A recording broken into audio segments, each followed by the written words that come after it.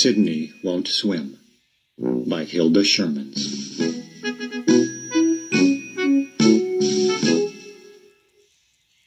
Now it's time to hear the story. Click on the green arrow when you want to go to the next page. Click on me if you want the pages to turn by themselves.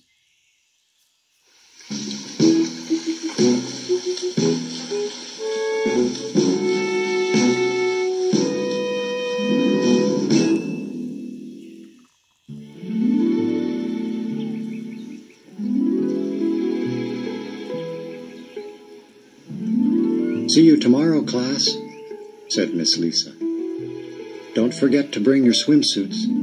Tomorrow is your first swimming lesson."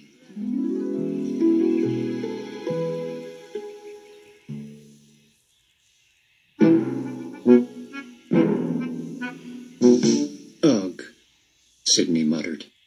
"Swimming is dumb." Mom was waiting for him at the school gate. "Hi, Sidney. What's wrong? You look upset."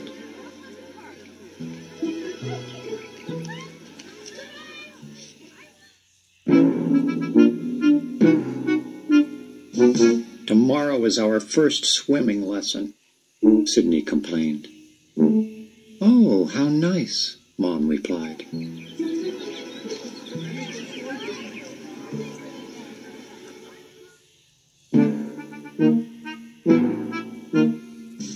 "Nice? Swimming isn't nice," Sidney said angrily. "Swimming is the dumbest thing in the whole world."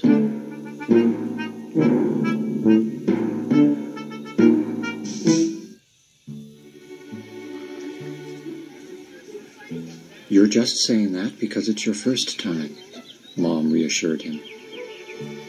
"Are you a tiny bit scared of the water?"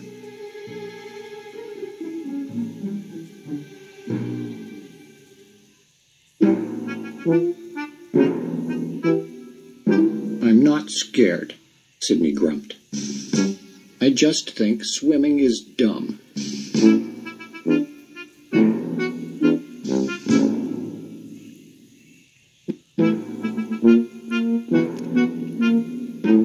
Sidney was still so upset at dinner that night that he couldn't eat a thing.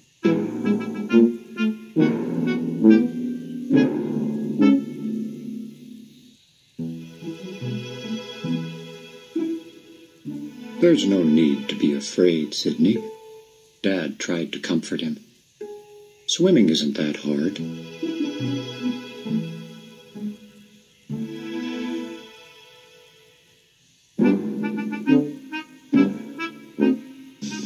"I'm not afraid," Sidney yelled. "Swimming is dumb, that's all. I don't want to swim."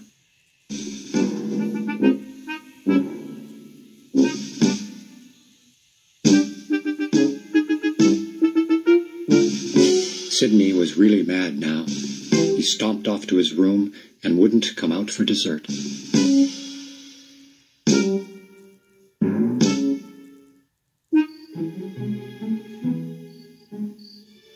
At bedtime, Mom tucked him in, but Sidney couldn't sleep. He thought, and he muttered and moped.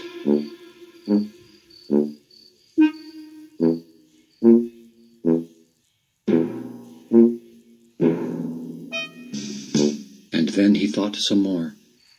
The whole time, he could think of only one thing: swimming.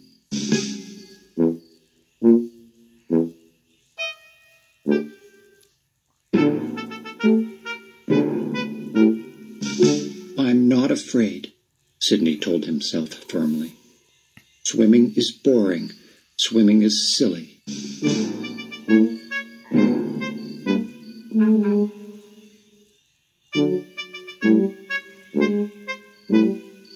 Swimming is wet and dull, and swimming is dumb, and I'm not afraid.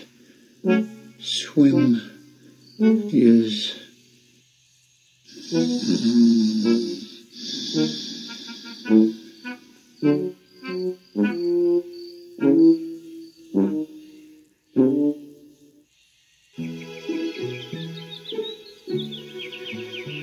morning, Sidney. Time to get up, Mom called.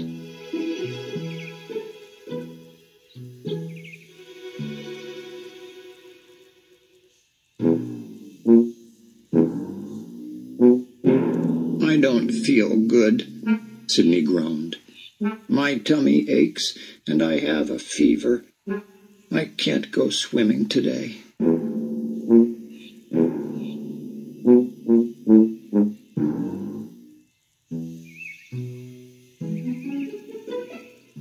My poor Sidney. I'll get the thermometer. Said Mom after she had taken his temperature. She winked at Dad.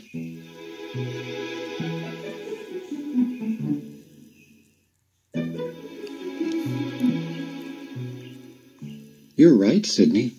This doesn't look very good at all. You can't possibly go swimming today.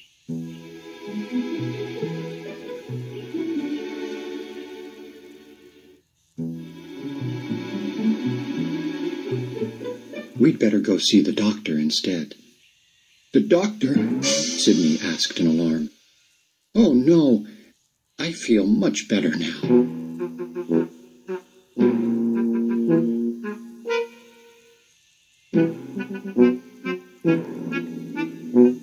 I don't have a tummy ache anymore. And he quickly hopped out of bed. Okay, if you're sure, Mom said with a smile.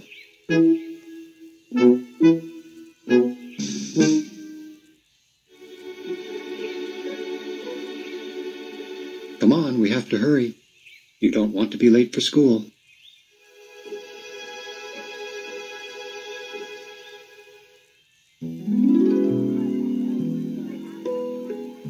The morning passed quickly in class, and soon Miss Lisa announced that it was time to get on the bus and go to the pool.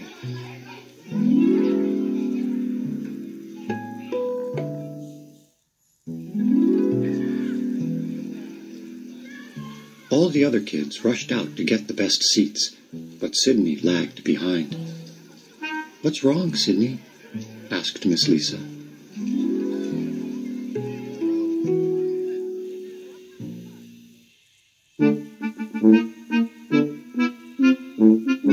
I left my swimming bag in the classroom, Sidney answered.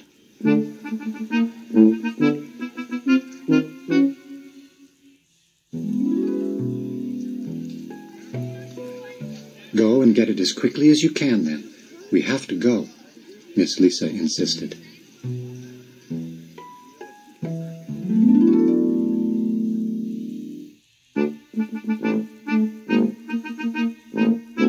Sidney turned and ran as fast as he could.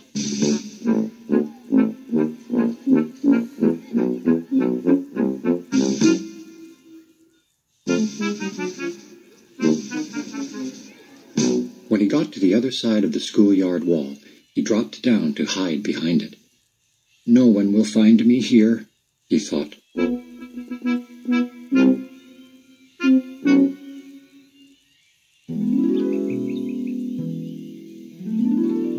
What are you doing, Sidney? It was Miss Lisa. I'm still looking for my swimming bag, Sidney fibbed.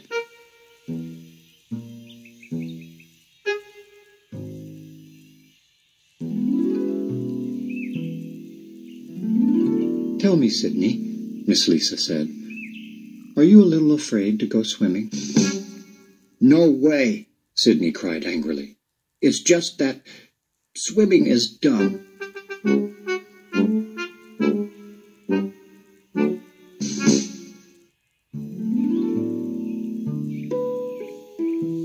How do you know unless you try it? Miss Lisa coaxed. Sidney frowned. He didn't want to try it.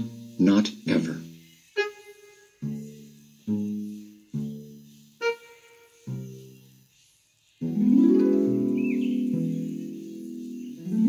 But Miss Lisa kept standing there, so he had to get his swimming bag and climb onto the bus.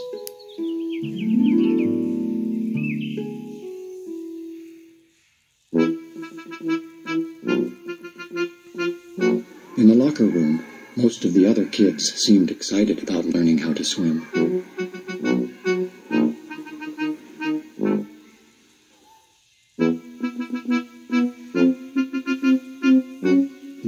Sidney, some of them also looked a bit nervous.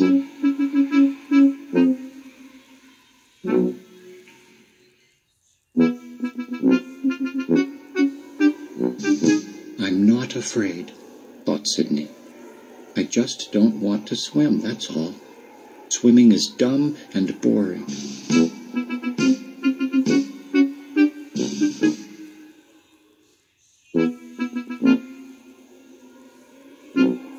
He decided to hide in one of the changing rooms and lock the door.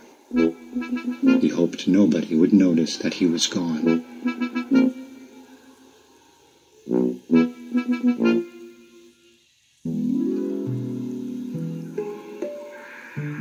Sidney, are you in here? It was Miss Lisa again. I'm here, Sidney mumbled.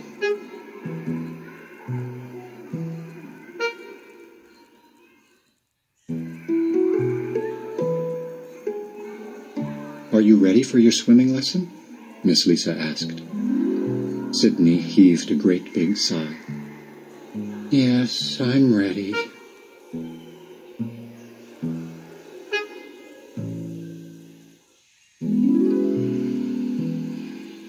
Together, Sidney and Miss Lisa walked toward the swimming pool.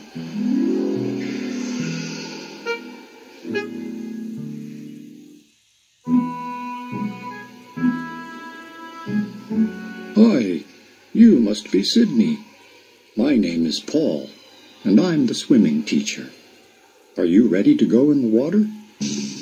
No, Sidney shouted.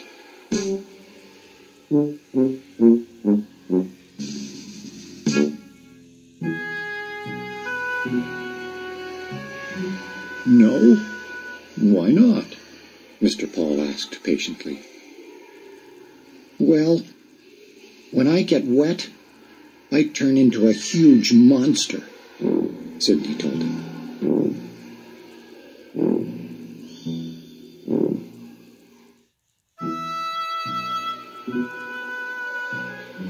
A monster? That's terrible. I guess you'd better not swim after all. Imagine that. A monster, Mr. Paul marveled.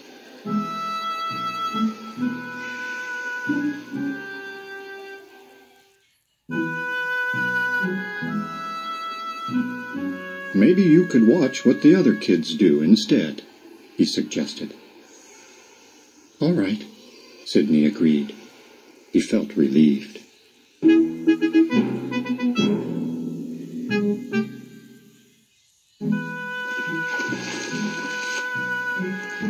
Sidney sat at the edge of the pool, watching his classmates splash around, while Mr. Paul explained about different swimming strokes.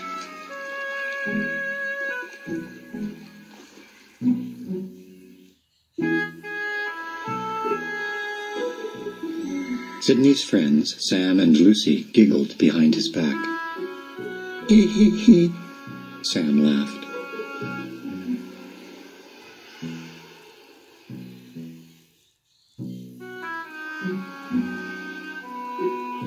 How silly. Turning into a monster when you get in the water? I'd sure like to see that.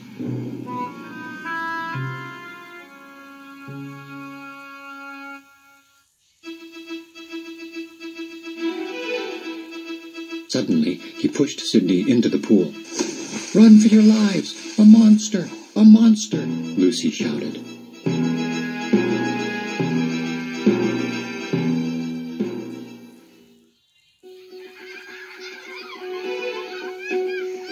She and Sam ran away, laughing and screaming and pretending to be terrified.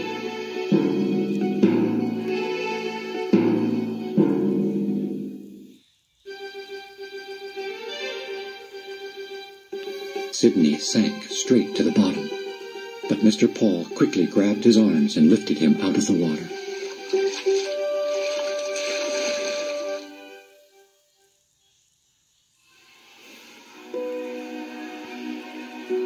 Sidney coughed and choked and started to cry. I'm afraid of the water, he sobbed. I don't want to swim.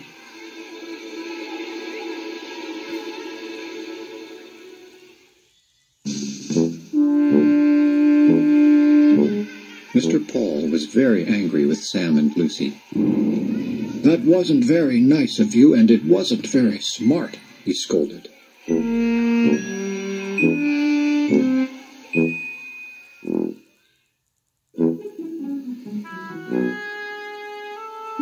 Sidney might have drowned. Sam and Lucy felt terrible. I was kind of scared the first time I went in the pool, Sam admitted sheepishly.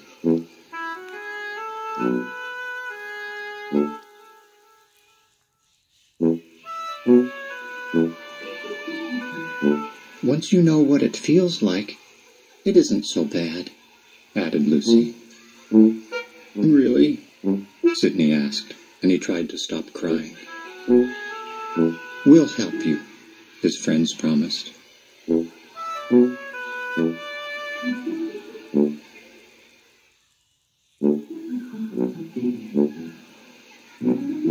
Sam and Lucy walked all the way around the pool, picking up as much swimming equipment as they could find.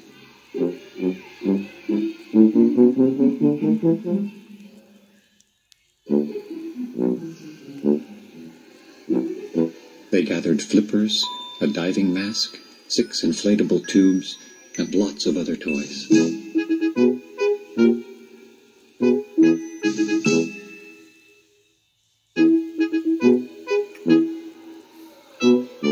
Then they set to work inventing something that would stop Sidney from drowning.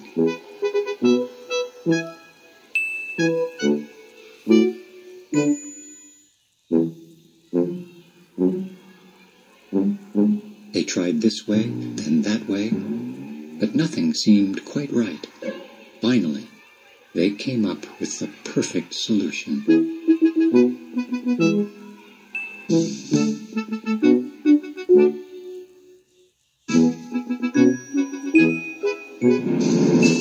Ta-da! A big Sidney monster drifted across the water, while the rest of the class cheered and clapped.